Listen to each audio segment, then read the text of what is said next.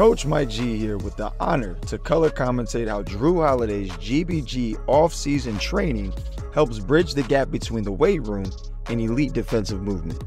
Check him out at the free throw line, going for the steal. Luke gets the ball. We're out of position, but we're still able to get a great contest on the shot. Let's slow it down and actually see how he was able to do this. Right here, Jrue is out of position, but drills like this lateral lunge with load help him stop on a dime and stay attached to Luke.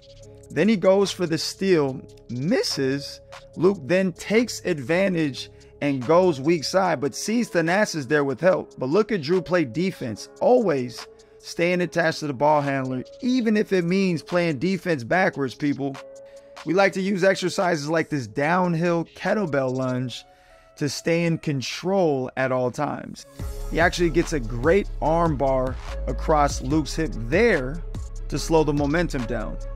Luke then elects to get into this step back action where Jrue places a hard decel left foot down here, changes the momentum of his path just like in this lateral bound uphill to sprint. We have a GBG mantra, train hard, game easy, and this is a perfect example of just that.